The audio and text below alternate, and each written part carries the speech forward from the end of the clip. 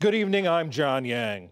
In Turkey, officials are counting the votes from today's election to see if President Tayyip Erdogan will continue his two-decade hold on power. The state-run news agency indicates that Erdogan may be headed for a runoff in 2 weeks. The election, with a unified opposition, represented the greatest political challenge yet to Erdogan's increasingly authoritarian rule. The challenger, Kemal Kılıçdaroğlu, narrowly led Erdogan in pre-election surveys. He's a retired civil servant and ran on the promise of restoring democracy, which Erdogan had eroded. Some Turkish voters went to the polls today in mood for change. For me, this feels like a parting of ways. I don't know how to describe it. I can't think of a more important election. While we await the final vote count, we turn to Soner Cagaptay, who's head of the Turkish Research Program at the Washington Institute for Near East Policy. His most recent book is A Sultan in Autumn. Erdogan faces Turkey's uncontainable forces. To use your terms, what are the uncontainable forces that are driving Erdogan to a runoff tonight? I would say that economy is his Achilles heel. Erdogan has won elections until recently on a platform of strong economic growth. And he's never won elections while not delivering growth. At the same time, he came pretty close to clinching victory this time. So economy was a big factor going into the elections for him. And the earthquake should have hurt his popularity. Aid agencies were nowhere to deliver aid after this devastating and sad earthquake. But his strength is his information control, or control of information flow, rather. In the last half a decade, Erdogan has eliminated autonomy of many of Turkey's institutions, from courts to foreign ministry to the central bank, with grave ramifications for the country's economy, foreign policy, but also electoral boards and media.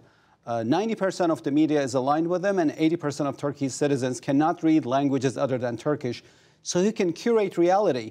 And in the run-up to these elections, citizens did not hear about inflation, human rights abuses, journalists and politicians in jail, or relief agencies that failed to provide aid after the earthquake, but how Erdogan has made Turkey a great military industrial power. He repeated this argument over and over in the media, given that a large majority of citizens basically read the news that he curated. So I think this is the first election won in the world, Erdogan being the inventor of nativist populist politics in this century globally, the first election won on a platform of post-truth narrative, meaning you spread lies, you repeat them so much that they become reality, and you win elections based on that, and people forgot that these were lies to begin with. This election is being closely watched in Western capitals, here in Washington, and at the Kremlin.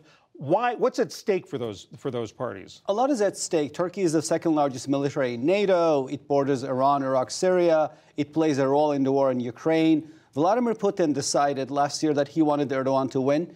As the economy in Turkey went into problems and hyperinflation under Erdogan, large amounts of cash was transferred from Russia to Turkey. Erdogan handed these out in the form of very generous social security benefits, as well as cheap natural gas from Russia that he basically gave free to voters in the run-up to elections. And I think that helped perhaps put him close to the finishing line. Putin wants Erdogan to win because Erdogan is a like-minded leader that helps Putin challenge the US-led liberal international order. So I think Putin is quite happy tonight that Erdogan did not lose.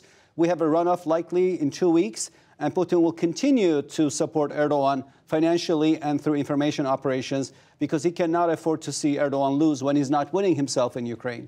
And tell us about the opponent he's going to face in the runoff, Kılıçdaroğlu. How much of his strength tonight is support for him? How much is opposition to Erdogan? Absolutely. Kılıçdaroğlu is a soft-spoken politician, opposite of Erdogan. Erdogan is a populist. He demonizes and brutalizes and cracks down on demographics unlikely to vote for him. Kılıçdaroğlu followed a campaign where he reached out across the aisle, tried to bridge Turkey's traditional left-right split, him being on the left side, of course. And perhaps it worked. He was able to unite opposition forces, but he couldn't really get to, I think, the 50% margin. And in this regard, I think Erdogan played a really masterful game. Kılıçdaroğlu's party was supported by a pro-Kurdish faction. Erdogan branded this faction as quote-unquote terrorists. And as I said, post-truth narrative. If you repeat a lie enough many times, it becomes reality. I think some voters were convinced that support for Kılıçdaroğlu by this opposition Kurdish party meant support by terrorist factions, and he probably lost some support as a result of that. If Erdogan wins the runoff, or if it goes to the runoff and Erdogan wins the runoff, do you think his assault on democracy will continue? I have so far argued that Turkey is countries could be vegetables. I've said that Turkey is the onion. Why the analytically onion? Because it doesn't have a core. You peel it, you think you got to the core, and it's not there. So taking that analogy, I always argued that Turkey is not an autocracy, not a democracy.